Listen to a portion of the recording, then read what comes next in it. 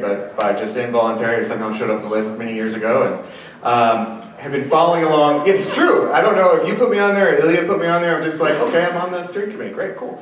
And I'm sort of the guy who does the education bent on Mobile Portland stuff. And we've been planning different meetings, trying to figure out what's coming up on our schedule up ahead. And it occurred to me that Celly has been a company I've been sort of a fanboy about and hadn't seen them been on the schedule of folks talking about at Mobile Portland. So I thought this month might be a good month for them to come and talk. One of the things I really like about what Celly's doing is it's a really different take on mobile messaging, especially from my perspective in the education industry, where there's a lot of paranoia, taboo about cell phones and cell phone numbers and students and all that sort of stuff. And Celly really abstracts all that and makes it extremely simple. And so hopefully I'll talk a little bit about that. Also a disclaimer, this is not my laptop and not my music. This was Jason's laptop and music. So with that, I'll go through the rest of the agenda of opening slides. So our agenda today will be a little bit of brief networking, announcements, things like that, other events, related things. We'll have a presentation from Darek and Greg from Celly, and then we'll have questions, Q&A, where we get to watch Matt run around the room with a microphone and answer questions. Mobile Portland is all about mobile. How many people here, this is their first Mobile Portland meeting? Okay, good. We always like to take that poll. It is all about mobile. It's the fourth Monday of each month, sort of following after Mobile Mondays, but they never replied to the original email saying, hey, why don't we make us the official chapter of Mobile Monday? So we just created our own group, I guess now 6 years ago, is it? No, I think. Anyway, so there's a Google group you can join. There's a Twitter feed you can follow for announcements and such. And as always, there is a Mobile Portland IRC node available where there's at least one person there. Apparently, I have not checked this myself. Also want to thank our sponsors, Urban Airship, Rivermark Community Credit Union, and Cloud4 for helping make this happen. And they're the ones who bring our food and beverage, provide the space, and it's really appreciate what they do. Oh, there's a couple. Yeah? So, Ramsey, I don't know if Ramsey wants to talk about. By all means. I'm good. No, you're good? Okay. I work for Urban Airship. It's awesome. This is our part of our space, so welcome. Rivermark is looking for a front-end web developer, and I think they posted to the Mobile Portland list about them, but if you know of anyone, they're doing some interesting stuff. That's a good lead into our next segment. The job openings announcements, as always, is the standard job opening announcement from Urban Airship. They're always hiring. I don't know what for, but that's always the case. And with that, if you have, I'm sure it's a great place to work, being there a sponsor. But if you have any job openings, now's the time, raise your hand, and Matt will run around and give you the mic so you can get that out there for everyone here.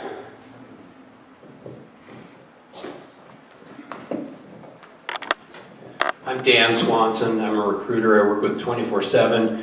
We're looking for a mobile UX engineer for a contract that's going to start in April. And you can talk to me after the program if you're interested. I'll give you the details. Thanks.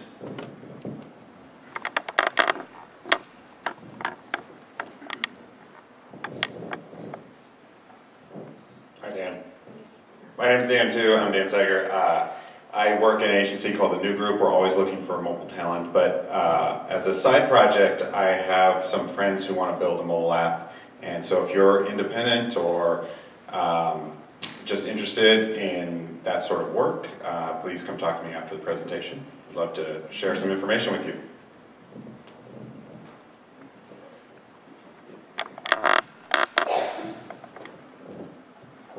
Hi, my name's John Boone. I'm with ProFocus. We're a technology staffing company located here in Portland. And we are recruiting for iOS developers, including a position in Salem. So if you know anybody that's commuting up from Salem as an iOS developer, I'd like to meet them. One more.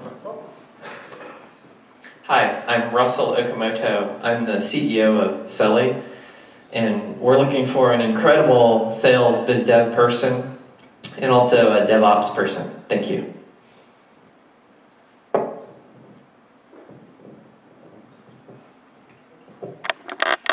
Okay. Well, with that, let's get on to the presentation. I'm going to introduce here Greg Passmore, who's our CTO of Celly, and he's going to talk about some awesome things and what's happening in the social mobile space. So please give a warm welcome for Greg.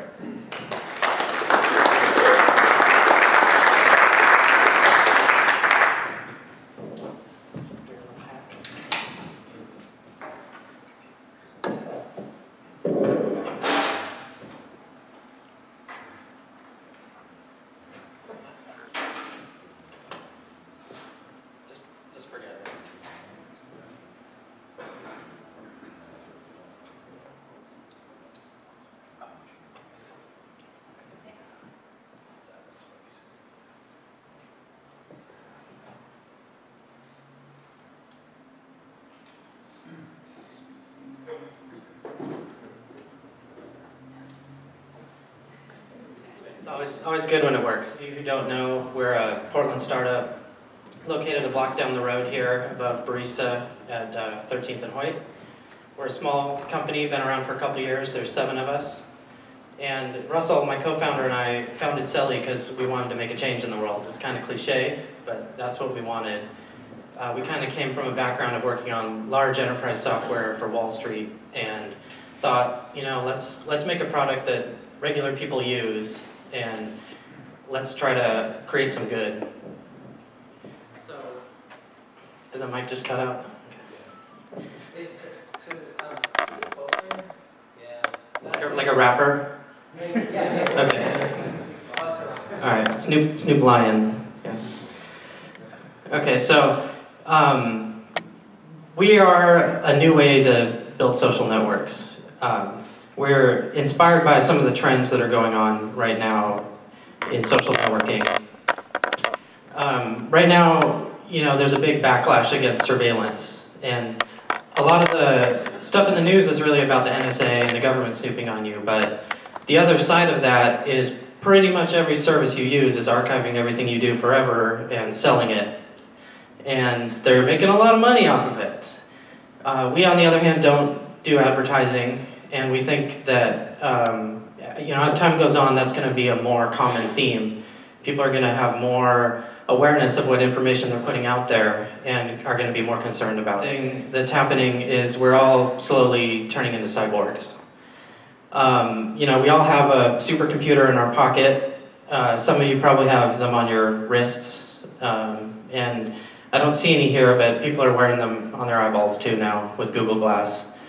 And all of these computers, even the watches, are more powerful than the first computer that I ever had. And I was able to do some pretty cool stuff on that. So that's a pretty exciting trend. And as everything around you turns into a computer, the amount of computation we can do and the cool stuff we can do with it is growing exponentially. Another cool thing that's happening is technology, as it becomes more mobile, is really becoming more integrated into the physical world. Before, you know, you would have your computer at home, it wasn't even connected to the internet, and you would maybe work on a little spreadsheet. Then with the internet, people got connected together, but they were still at home. Now when you walk around, your phone or your cyborg eyeball or whatever you have can have way more context about the world around you. It can know the humidity, it can know your location with respect to your 75,000 closest Facebook friends. And it can, if you're in the Olympic Village, it can tell you if there are any really beautiful other Olympians that date. But all of this technology can tend to create a sense of isolation in people. There's so much power online, it's kind of hard to get out of bed and stop looking at Reddit every day. And, you know, sometimes you want a sense of real community. So something that we focus on a lot is taking those real-world relationships that you have and the people who actually live around you and that you go to meetings with, like this one, and creating a lasting community online, a version of that real-world relationship that can extend into the digital realm.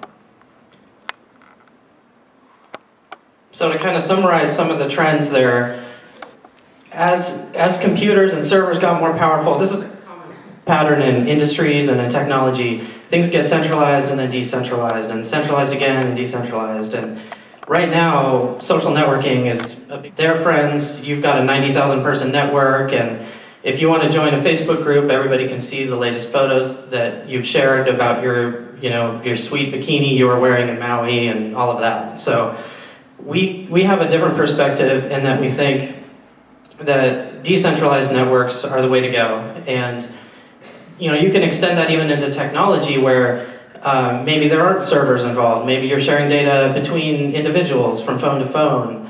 And that's a technology vision that we have, but right now we're working on the software side of it and letting you decentralize your communication so that you can have a group for your friends, you can have a group for your family, and they don't necessarily have to intersect.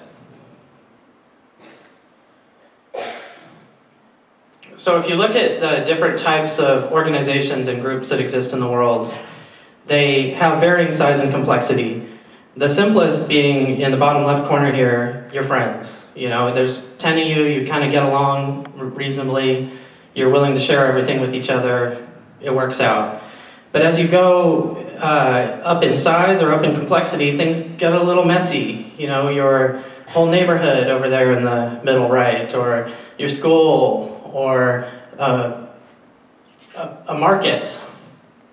And the existing social networks out there, Facebook, Twitter, Google+, they have mechanisms to deal with this, but it starts to get a little messy. So what we call the first generation or first order social networks have their own flavor of this in each network. So Facebook is a good example of the friending model, where you form these little, it's pretty dark,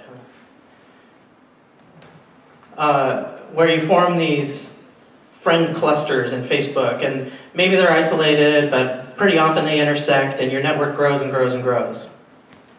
Google Plus has a model that works better for a little bit larger groups, where you bucket everybody into circles, and it kind of lets you choose who you want to spam. Twitter, on the other hand, is a really good representation of a hierarchical tree, where a bunch of people follow you, people follow them, and they can push stuff down their tree if they want to. What we're trying to do is model the more complex organizations that emerge from these type of scenarios. So, as I was saying, we kind of feel like we have a next generation on this, and we're trying to focus on emergent groups.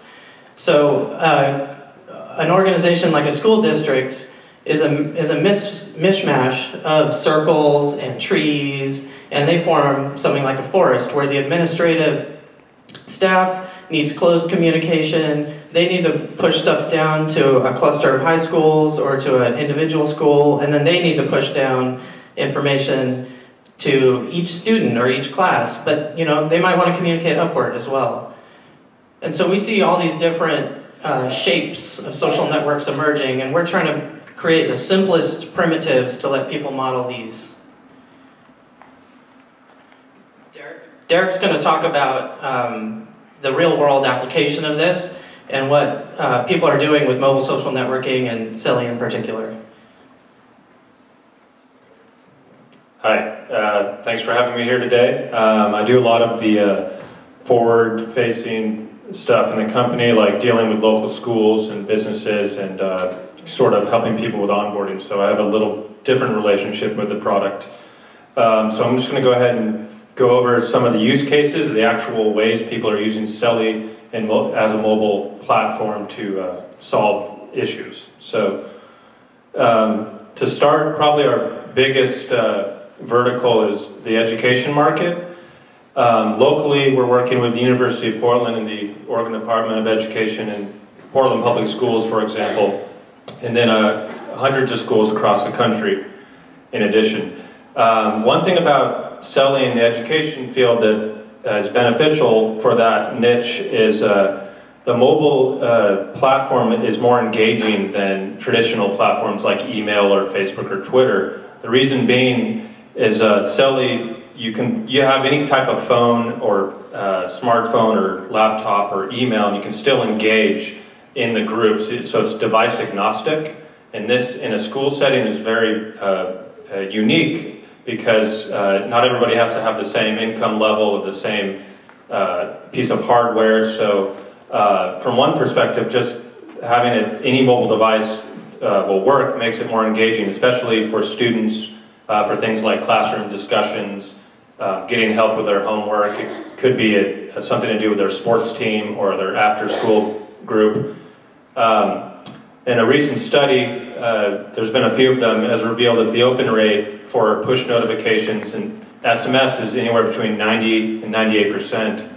For traditional email, it's about 15 to 20%. So there's an obvious advantage to engaging with your students or your school through a mobile platform.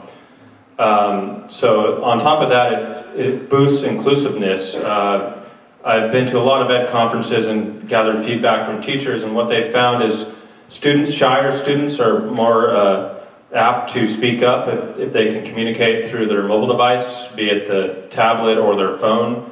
And also, it's a way you can control the discussion. We have a moderated mode that allows a professor or a teacher to engage the class, but kind of cut out the know-it-all from answering all the questions. Using a moderated mode, they can kind of control the flow of the conversation. So it could be about a film or a book or a science project. And then the third bullet point here is privacy is an obvious big concern in schools, especially every school district has its own set of social media policies. And so that was one of the first things we noticed when we launched Celly is a lot of schools were sensitive when it comes to privacy concerns and how each tool would work around that. So at Celly, when you create a group, you don't have to share your email or phone number, and that carries over in the school environment really well because a lot of times teachers want to be able to communicate with parents or students without having to reveal their personal information or let the student opt into their Facebook, for example. And then kind of going up further, we have recently been building what we call Celly Fusion. It's a domain-specific way to basically build a network for an entire campus or school district. And the difference between just Celly Lite and Celly Fusion is Celly Fusion allows you to federate your network. So you could have every department in your college could have a Celly group, every school in your district could have a Celly group, and then basically you can have hierarchies, you can have different topologies, basically creating the network however you'd like to have it set up. And this allows for federation and a very emergent sort of living network. You can have new groups join or close at any time, and it's very fluid, right? So kind of a loose affiliation network. This is good for school life, obviously, because for example, at the University of Portland, you have lots of different clubs, student activity groups, different departments, everything from the library to the print shop to the sports and athletics. So that's for the vertical, the school vertical. Celly's gained a lot of traction there because of the mobile nature and the emergent networks. Moving on to social media and emergency management. We found that this is a pretty good solution for a lot of volunteer organizations that need to outreach to the community to gather help for an emergency response. One example is American Red Cross in Southern California uses Celly for wildfire outreach. And speaking with them recently at a conference, one of the things they really like about Celly is the ad hoc groups. You can form a group on the fly with just a couple text messages. This is really important in the time of disaster response. If there's a power outage, if the cell signal is jammed with people trying to make calls, the SMS is one of the, because of its packet-based nature, it's a lot easier to get a message through than by making a phone call or jumping on the internet if you're having power issues. Same with the Celly polling. It's being used for search and rescue to basically send out a poll, find out who's available to respond to a situation, and then you can take those responses and create a subcell for just those volunteers. And in general, with messaging flexibility, you can receive the message through email, SMS, or push notification. This works really well when you have a volunteer group in an emergency situation because not everybody is coming in through the same access point. We saw this with Hurricane Sandy. Families and community organizers were using Celly to figure out who needed blankets and shelter, ride shares, food. So that was pretty exciting watching, and this was all grassroots.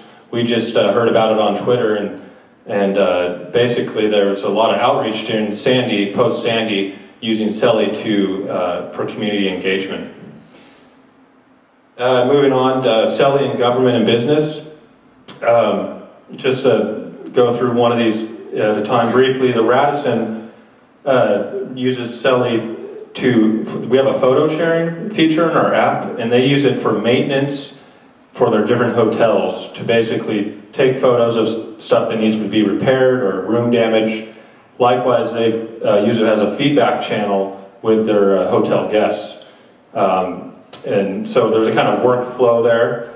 The LA Fire Department, I was down in LA a couple months ago and spoke with them briefly. The one thing that they like it for is real-time communication and staff organization versus the static nature of the email and other messaging forms. Having the mobile messaging be real-time is very beneficial for staff communication and for immediate response. City of Portland, likewise, has been using Celly for gang and violence outreach to, there are foot patrols in neighborhoods that communicate about gang activity through Celly and then they work with local officials, be it the police department or Multnomah County Family Services, to kind of keep an eye on gang activity and who needs help in different neighborhoods. And then lastly, one of our early adopters as for a business client was the Lyndon B. Johnson Expressway. They use Celly to report traffic conditions and utility and maintenance needs on the expressway. So the business vertical is a little more straightforward, but I think the workflow is really where it works really well with Celly, because you can use, everybody can be on their own mobile device and you can still communicate and sort of get things done using Celly versus traditional email where, as I went over earlier, there's a low open rate and sometimes it's harder to get a response or a message out. Lastly, Celly for activism, and this is probably the one that is most pertinent to Mobile Portland, what kind of put us on the map for activism was the Occupy movement. We had over 300 Occupy chapters using Celly to organize protests and volunteer and food and donations to the activists.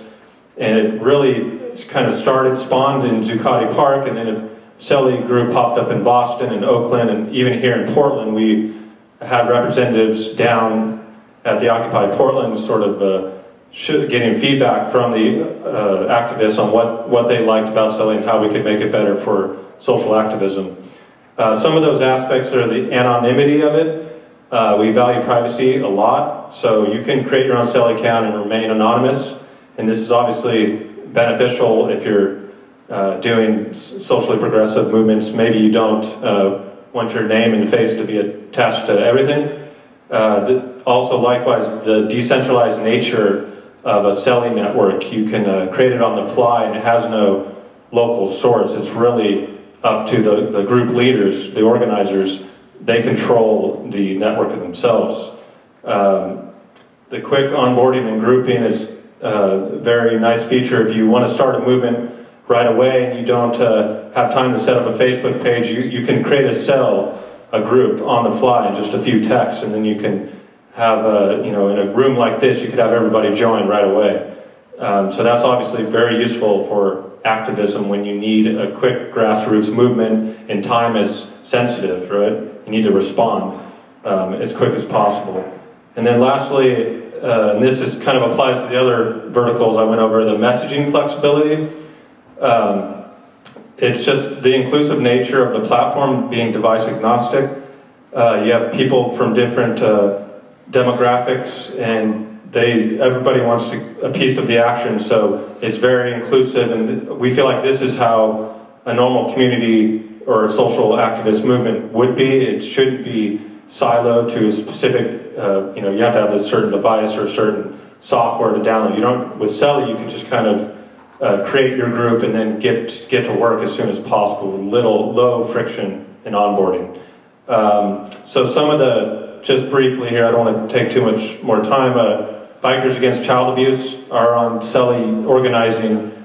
Basically what happens is if there's a reported child abuse, they will, a group of bikers will sort of sit outside that house or the apartment of the child that's being abused, and it's kind of a protection until local authorities can work with the situation. That's a very interesting, unique way to use Celly. Occupy, I already mentioned that.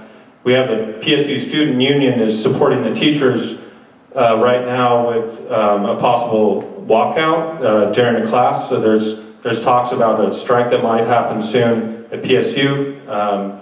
So they've been using Celly, the student union has, to organize a walkout. And then Power Shift is another social activist group that's using Celly to motivate youth to vote and be more environmentally aware and politically active. So that's a good example of how you can create your own emergent networks to actually be more politically involved with local politics. So lastly, if you're interested, I welcome you to go ahead and try it out right now. This will kind of showcase the onboarding part, which is probably, when I speak to different Celly audiences, this is the favorite part about Celly is the quick onboarding, the ease of just joining and creating a group on the fly. So what you would do then is you would send a regular text message just like to your friend, but instead of their contact, you would put our short code number, it's 23559, and then in the body of your text you put Mobile Portland, and if you send that message to 23559, that's basically how you would opt into the Mobile Portland group. And I'm going to go ahead and let Greg speak a little bit more about what we're working on next. Thanks, Derek. So we didn't really address this earlier, but we call our group cells, and we do this for a few reasons. One, we're inspired by biological metaphors, and you can see we're actually unveiling a new logo today, which is that cell-like shape up top. And a cell originally was named that because a scientist was looking at a cell in a microscope and thought it looked like a room, which is really the type of experience we're trying to create, but virtually. And so we have this mobile Portland cell that we've set up as a way to stay connected with this group, and we really want to collaborate more with the Portland startup community. You can use Celly for free and check out our services, and we'd like to kind of create, like we showed for University of Portland, we'd like to create one of our Celly Fusion domains for the Portland startup community and try to help each other out. Derek kind of walked you through how people are using Celly and what they're doing with it, and I'm going to talk about kind of the back of the house technology in play and the challenges we've had and how that might be pertinent to other companies. So as he showed and talked about, we have a lot of different platforms. We have a web interface that kind of looks like this. This is some of my private stuff going on here.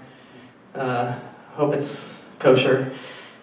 Then we have mobile apps for iPhone and Android. We just did a major redesign of both our website and our mobile apps, and we're really happy with them.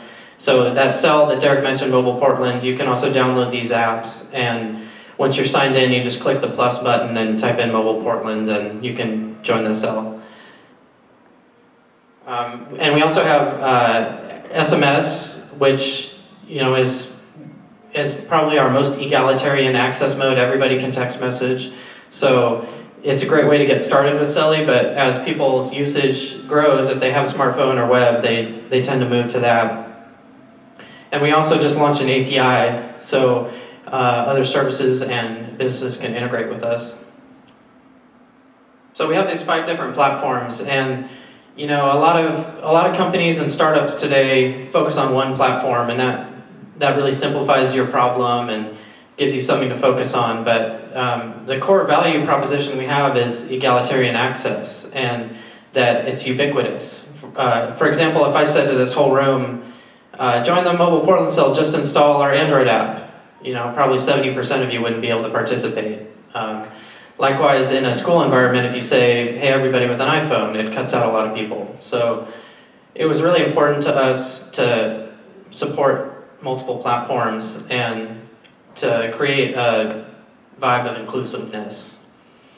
So our SMS platform, like I said, is great for onboarding, but some of you might know that SMS is a really challenging market to play in. There are new laws that came into effect, the Telecommunications Protection Act, that prevents advertising, solicitation, things like that. And since we're a platform, people could use our service to do those kind of things. So we have to be really careful about that. And as a protective measure for now, for example, we eliminated the ability for people to send out SMS invites. You have to opt in on your own. You have to text to join. That's just protective on our end so that nobody tries to sue us for advertising. Most usage of Celly is not advertising, or barely any of it is, but we want to be careful.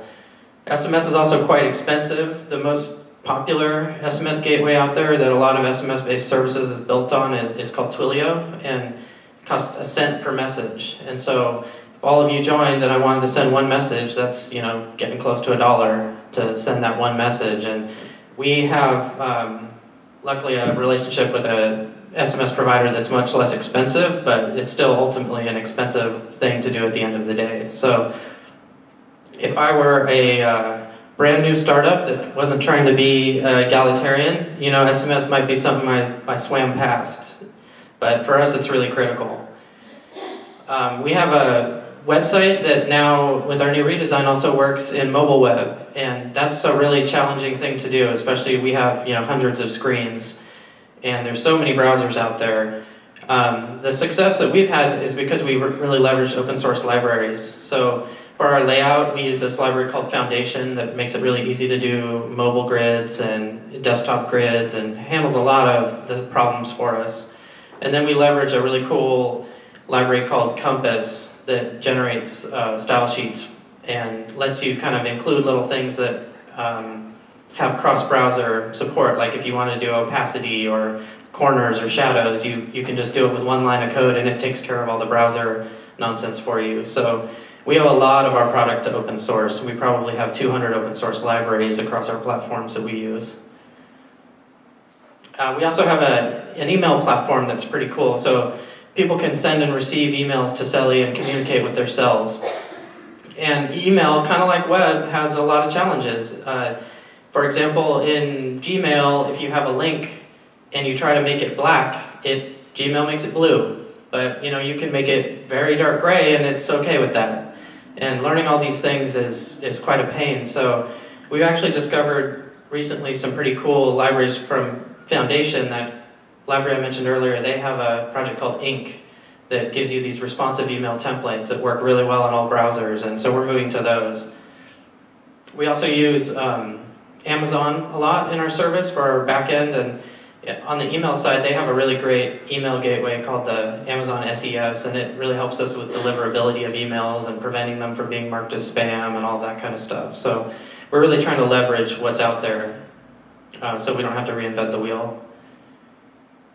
And then on the side, a lot of people now are using libraries that let them build the same app but for multiple platforms. You just write it once and it magically works everywhere. We took a really hard look at that and ultimately decided it wasn't for us due to the real-time nature of our platform and our long-term desire to do a lot of really cool visualization and animation.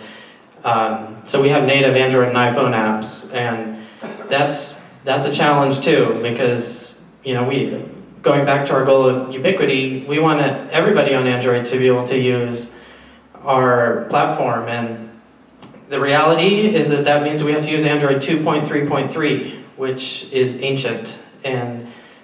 But we would lose 30% of our reach if we dropped that. So there's a lot of really sweet stuff in Android 4.3, but we still can't use it. We did decide to go with iOS 7 because everybody upgrades their iPhones, which is really cool. I think Android users would too if they could, but they don't.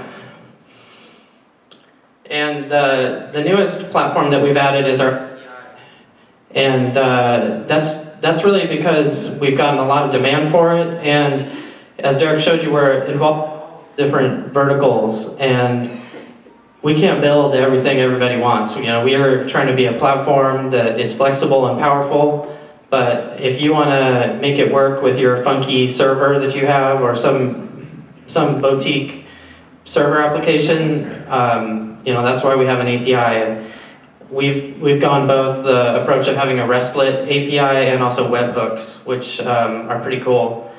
And the big challenge there is rate limiting. You know, you don't want somebody to just take over your service with their API calls.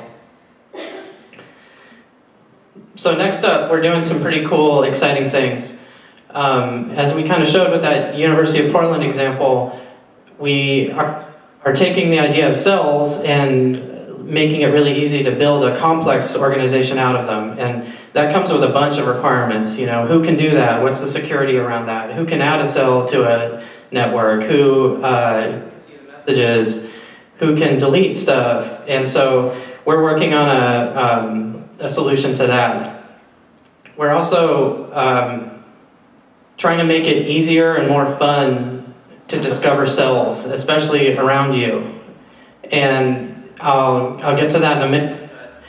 We've really been focused on private communication, and we're going to open that up a little bit so that people can have discussions around them and in their community, and can discover who else is using Celly.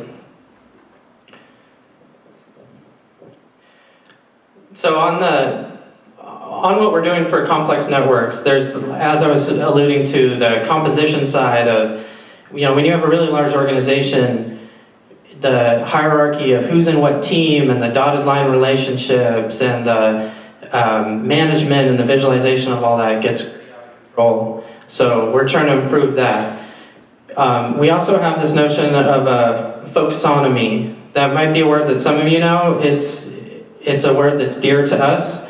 It really describes the grammar and the terms that your organization uses. So, you know, your pet names for your projects, or the terms that are really important to your organization, we have access to all your messages, and it's really easy for us to see what topics arise out of that, and let people subscribe to certain topics and ignore other ones, and form a rich view of what's really going on in an organization.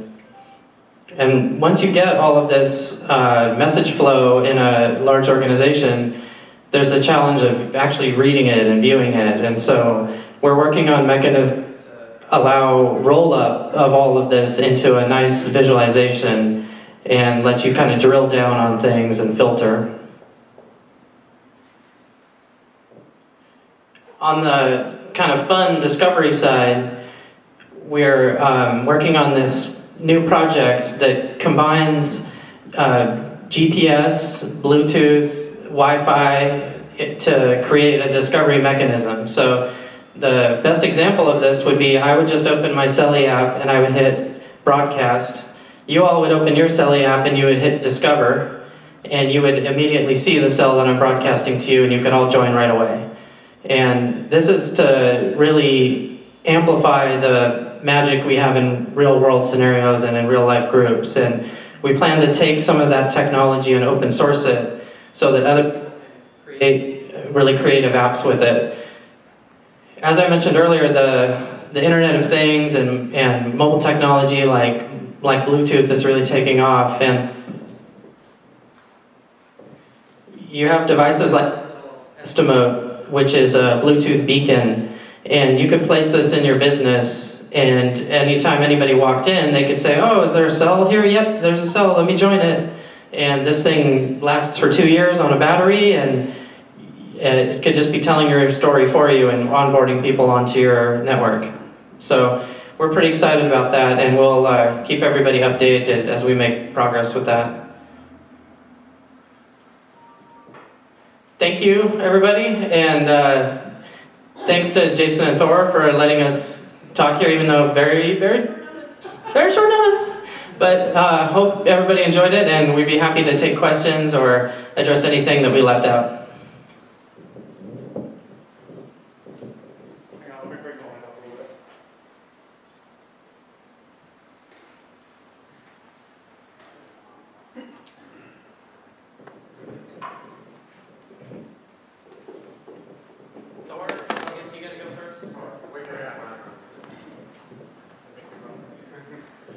Thank you. Can you talk a little bit more about, because I'm really curious to know about what's the, the slash dot effect in terms of from Occupy Wall Street or natural disasters, like how bad do you have to scale up, scale down capacity or infrastructure for SMS gateways or other things like that? What's the horror stories there? Well, Russell and I have a background in scalability and in distributed systems. We worked at Gemstone, which was purchased by VMware. They're a company out in Beaverton. That being said, you don't want to spend a ton of money all the time on stuff you don't need. So right around when Occupy was blowing up, we had the minimum set of servers to support what we needed, and we did have some hectic moments there where other users were trying to use the system and their messages were in the way. The Occupy message they send to 3,000 people, and all of our queues and our network calls are all jammed up. But most of it for us wasn't like adding a bunch more servers to it. It was improving our code and figuring out where bottlenecks were and making stuff asynchronous. And our CPUs weren't burning 100%. It was that there was one thread or two threads that needed to be 100 or something like that. So where we're at now, we understand our scalability pretty well, but it's that ongoing balance of saving money versus having extra capacity for events like that.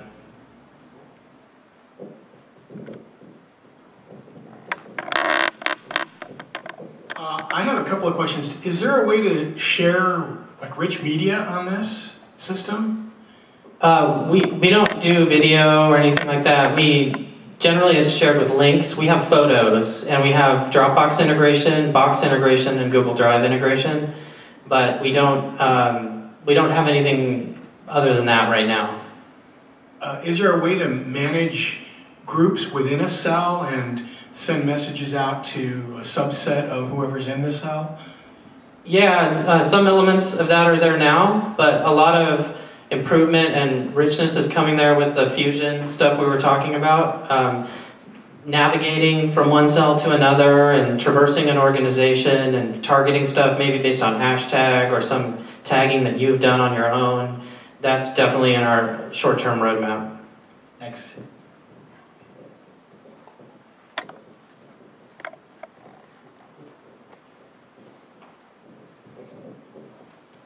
Hi, I'm Brad Varian's question for you, which is, you've emphasized the possibility for anonymity, but is anonymity required on the Celly platform? Because I could imagine this is a terrible mic, there might be a financial or institution that wanted to be using your kind of stuff but wouldn't be able to if it was anonymous. So is anonymity required?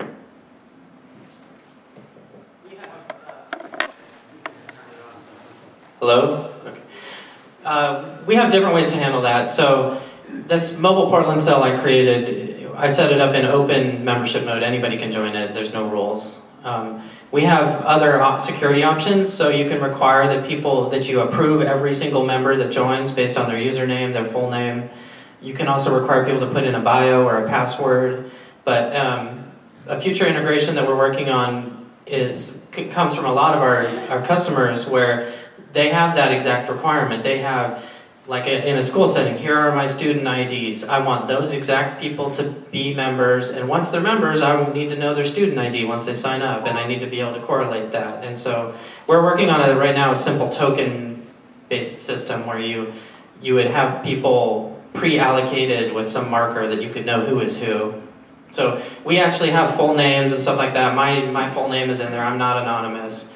What we really mean by the anonymity aspect is that nobody knows my phone number, even if I'm using SMS. Nobody knows my email. Nobody knows my Facebook. It's shielded in that way, but I can identify using other techniques. Thank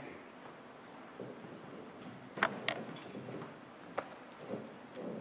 So, because of the immediacy of creating the groups and the spontaneity, do you ever have an issue where two groups arise, maybe around a national or a disaster could be, where they create groups that compete for the same resources, or is there a way around that? Like if there's a fire, I mean, I think I get your question. I'm pretty sure that's probably happened at some point. there's no easy way to merge two cells, but once you're on the Celly platform, you can easily invite other Celly users. So you don't need to know their email or phone number. So if that was the case, you could come together. I'll give you a good example. The Occupy movements, there were, all these little cities, from Salem to Eugene to, really small towns in the middle of nowhere had their own little Occupy cells. And eventually what happened is, I'm not sure if it came down from Zuccotti or another chapter, but they all decided to team up and create a sort of mega cell that was loosely affiliated all the different chapters. So it was, they did that on their own. They figured out that, hey, there's all these different Occupy movements on Celly. Why don't we pull them all together under a group cell? But the difference there is we have a feature called hash linking.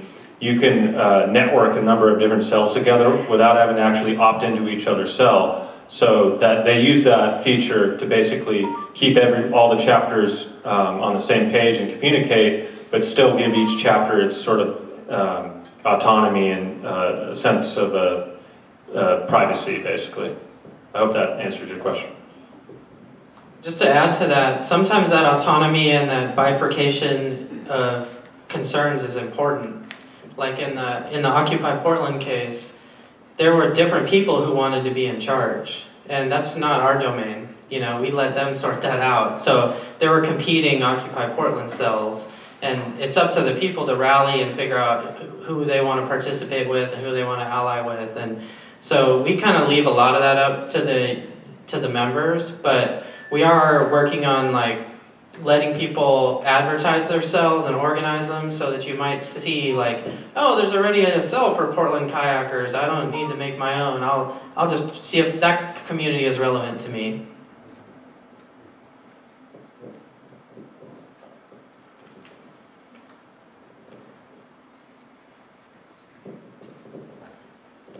See if it works. Yeah, a lot of cool stuff, but I guess I'm trying to understand what's the business model.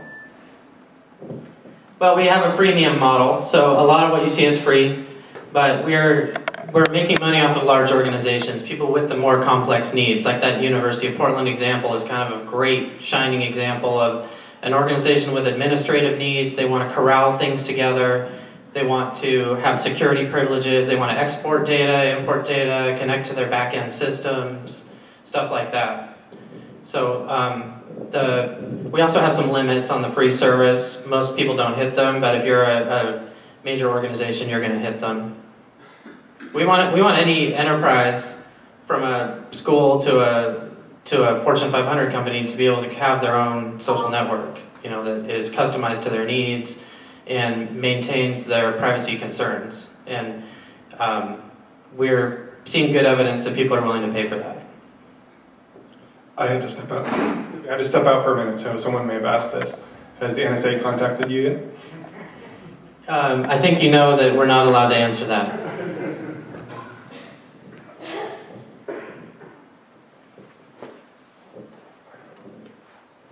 Okay, no more questions? Okay, thank you guys. Thank you. So the next meeting, I think, is the 24th of next month. We're going to try really hard to get the invitation out earlier than we did this month. So see you all next month.